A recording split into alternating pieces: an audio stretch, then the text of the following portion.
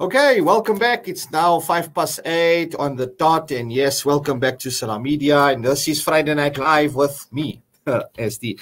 Welcome back, man. It's great to obviously have you all with us. Time now for the Tech Talk, and we obviously welcome our viewers and our listeners out on various platforms on YouTube, on Facebook Live, on the TuneIn app, on the Salam Media app, on the streaming platforms, as well as those out in KZN via the airwaves of Radio Al Ansar on 90.4 FM and 106.4 FM respectively, or 105.6 FM rather, out in the KZN part of the country. Right, so tonight we're talking in the Tech Talk segment regarding Netflix, and South African Netflix viewers have to now pay TV license fees.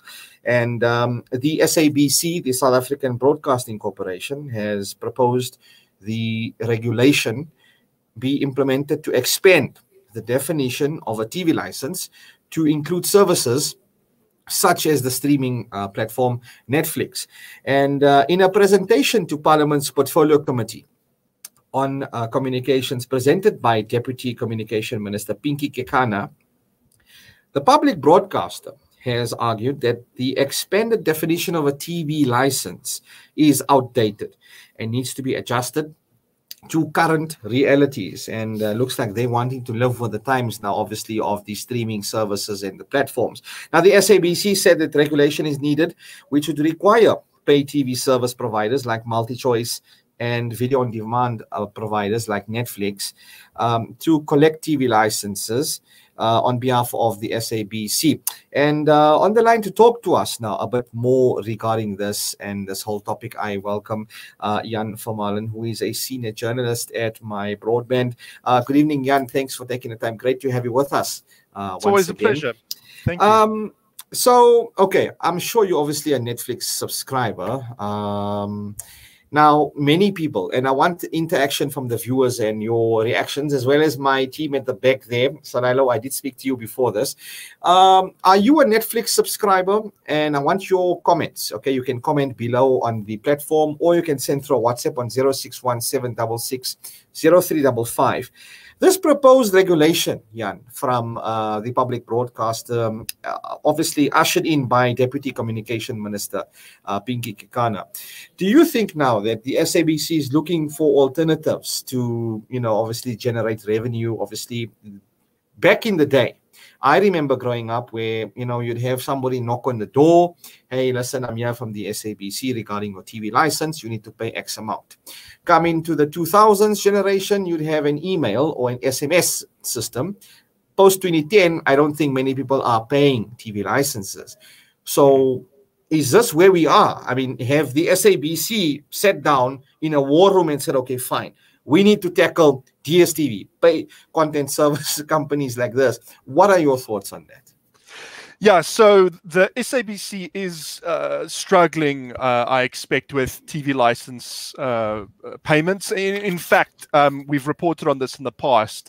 The amount of delinquent payments at the SABC regarding TV licenses is a problem for them. And the fact is that their TV license revenue is just far lower than they need it to be and that they expect it to be.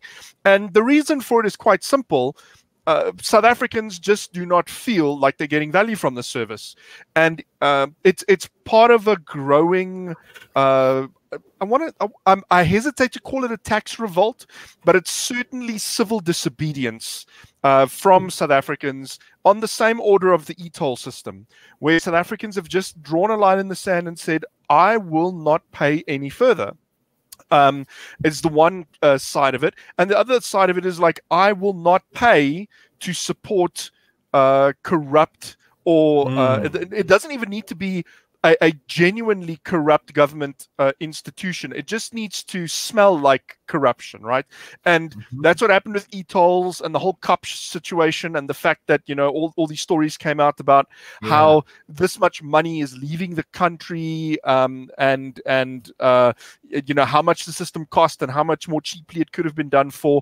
And with the SABC, with the perception, and some of it is completely justified, regarding the SABC as a state mouthpiece rather than a public broadcaster, But the damage there, most of the damage there, I would argue, was done in the Tladi Motseneng years. And it's going to take years to fix that damage. Okay, so now we've got the problem statement. Now, what the SABC is doing is a couple of things. Firstly, they're firing people.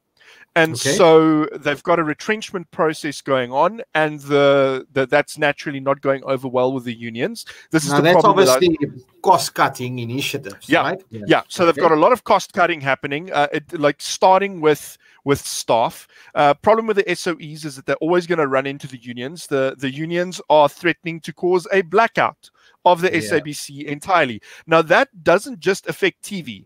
That affects radio as well. So even if you are not a South African living in a rural area who is completely dependent on radio for your information, even if you're a South African in an urban area who has the privilege of driving yourself to work every day, a lot of the radio stations people listen to are SABC radio stations, right? So the blackout will probably affect that as well. Anyway, already getting sidetracked here, but to try and paint a picture of what the SABC is doing: cost cutting, starting with staff, also looking at their carriage fees. So the SABC, to broadcast its signal, uses another state-owned company called Centec. And the SABC is going, you know what, Centec, we cannot afford your fees anymore. So it's cheaper for us, is the message that they are putting out there, to go over satellite than to keep using Centec, especially in rural areas. And so we are going to start scaling back on how much of Centec we rely on. And that's bad news for Centec and the jobs at Centec. But that gives you the idea of what they're doing in terms of cost cutting. And then in terms of getting their revenue up, that's where this TV license story comes in. And you know, where they want to get pay TV services effectively. There was talk of this before the days of Netflix. There was already talk of this with MultiChoice, and DStv is getting DStv to do this. And now with the advent of streaming, they want the streaming providers. You know, usually when you talk about streaming providers, the name Netflix comes up, but they're not the only one. Netflix, Showmax, Amazon Prime Video, Apple TV Plus. There's a horde of them out there.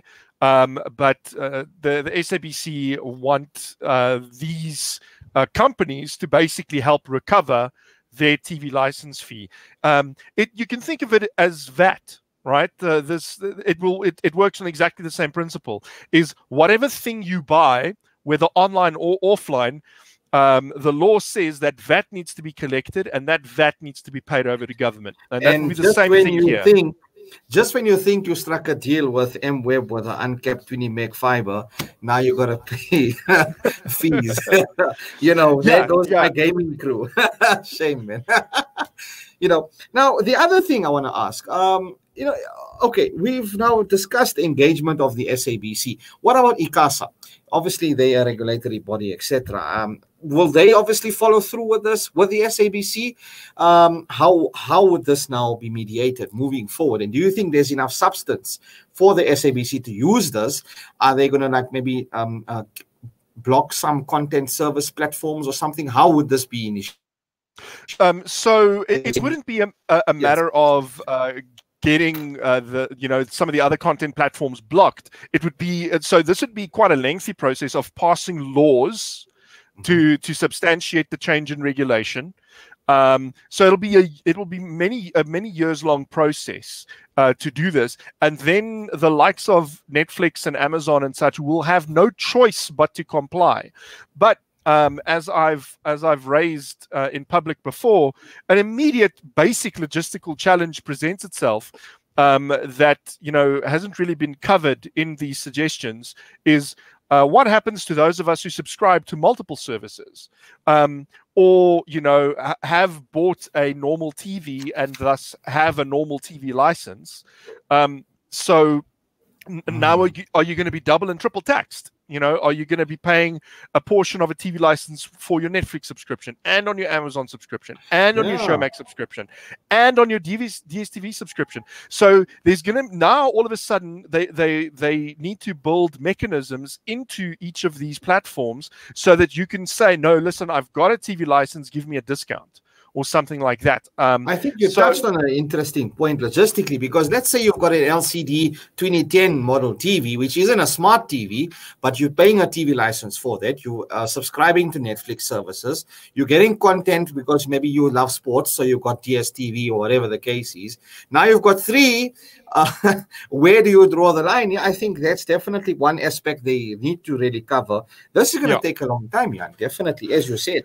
Yes, yeah, this is not something that can just be changed overnight. And to encourage people who are listening to the show right now, this suggestion, this proposal, is in draft right now. You have until, I think, the end of November or mid-November. I think it's to be safe, let's say 10 November, to respond to this thing. And so now is the time to make your voice heard. And all the details are on the government websites. There's email addresses that you can contact, and then you let them know what you think about this policy that government wants to enact.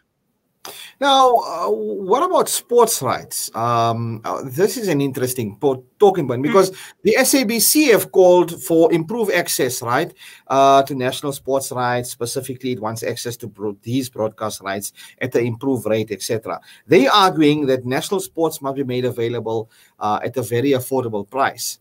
But now they want to charge you to have access to content you're already paying for.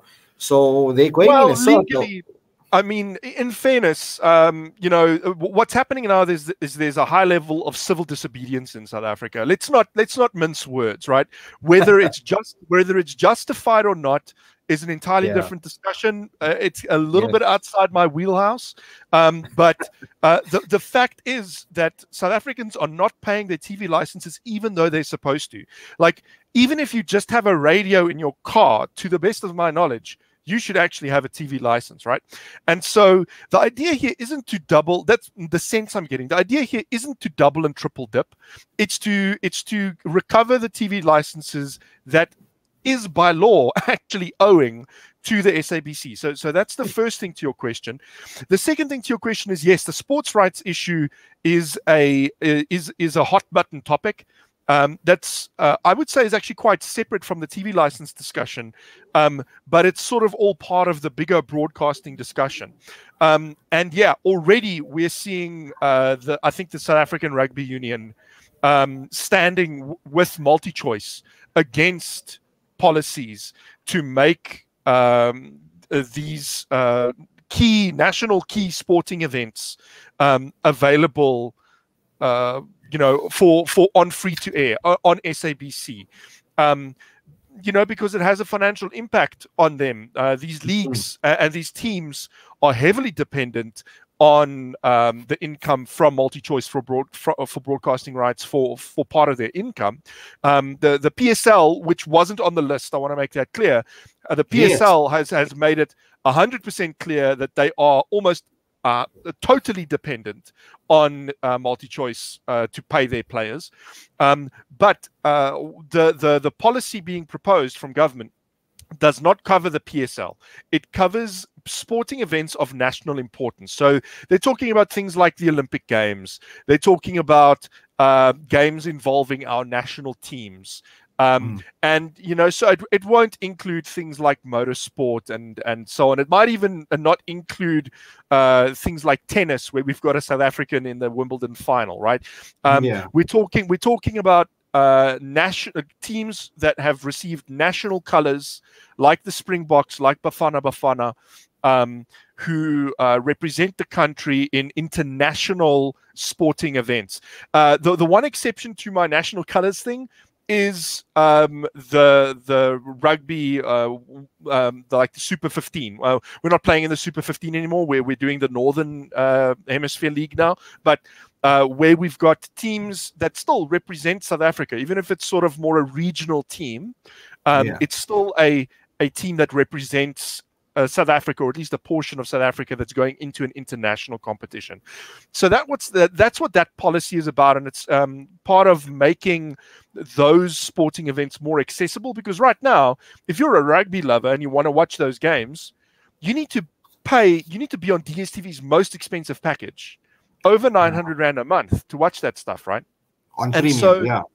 There's an interesting discussion to be had here, but there's two sides to the story. There's the side of the ordinary viewer who cannot afford that subscription and can't be hanging out in a bar whenever these games are on to watch the game, and the fact that even though you might not be a rugby lover, this is something that helps with social cohesion in South Africa. When Bafana play and they play well, this whole country is happier.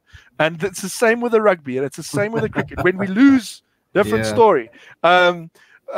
So yeah, it's an interesting topic that's got more. There's more to it than just the simple issue of sports rights and the price of broadcasting rights and the money that generates for the teams and the leagues. There's the whole of South Africa to think about here as well, which I think is what this policy is driving at.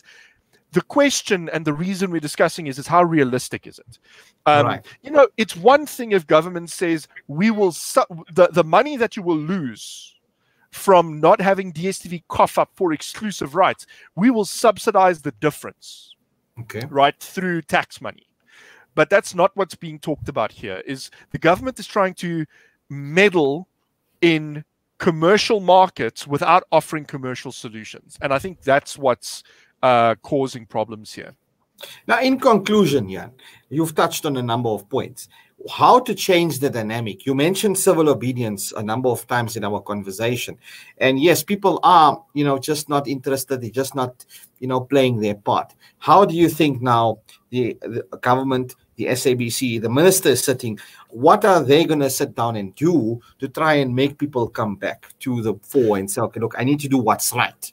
Yeah. There are deep problems. I mean, besides, the SABC right now is dealing with very similar problems that the likes of Eskom and SAA is dealing with. It's not as bad at the SABC, but they've got basic revenue problems. Now, when you've got that's like the overriding issue that you've got to deal with. But the problem is that's intertwined with the fact that you need to provide a service that people feel willing to contribute to. And so that means news. If you're going to be a public broadcaster, you need to provide news and commentary that's balanced, that doesn't favor the ruling party, and where people don't get in trouble for criticizing the ruling party.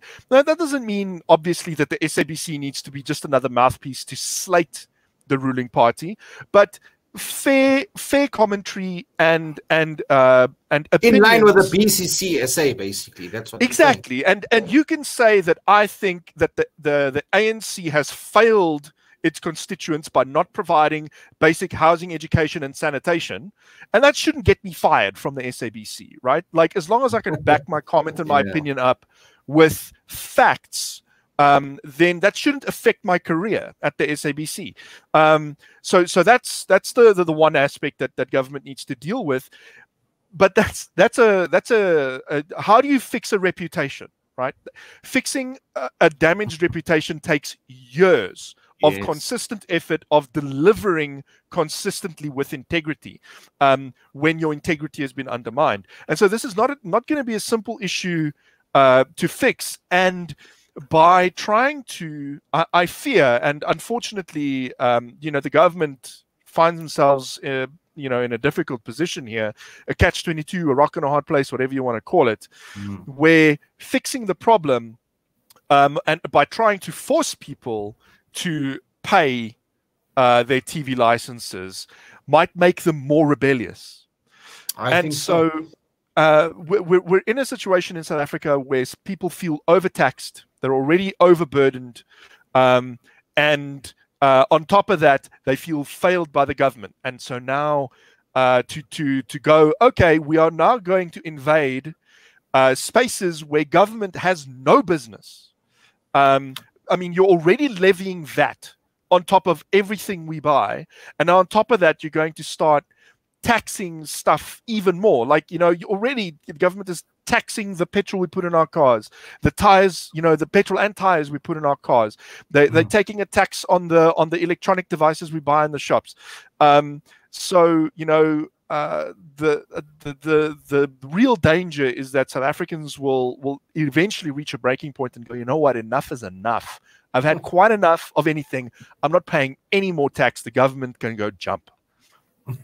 And I think, you know, many people are going to feel that way soon. We want your interaction with us as well. Jan, that's where we leave it tonight. And there's so much you've touched on, so much to talk about. But yeah, as you say, interestingly, it's going to take some time. So do not panic just yet, guys. It might not just happen, you know, on Monday. Might not happen at all. Yes. Yeah, well, hey, I mean, maybe or maybe not. But I mean, it's not going to happen where payday comes in like, okay, I've got a budget to allocate another 50 odd bucks for my license. Jan van Malen, thank you so much for your time, man. Awesome having you with us once again. Have a great weekend. Until we chat again, man. Take care. Keep well. Bye-bye. You too, man. Bye-bye. That's Jan van Malen, senior journalist at My Broadband. Yeah, so guys, we were talking about Netflix and DSTV and the SABC's proposal for the regulation to be passed, where you now have to pay for your pay content services and you have to pay a license to access this, right? What are your thoughts? Comment below. And you can also comment on the WhatsApp line on 0617660355. It's now 25 minutes after 8. Time for a quick ad break. When we come back, I speak to Adam Ford, who is a motoring journalist, and that's in the Car Talk segment. We're talking buying cars on auction versus buying a used car, the do's and don'ts. And he'll be talking to us from a dealership perspective and selling as an individual. Stay tuned and keep it locked to Salam Media.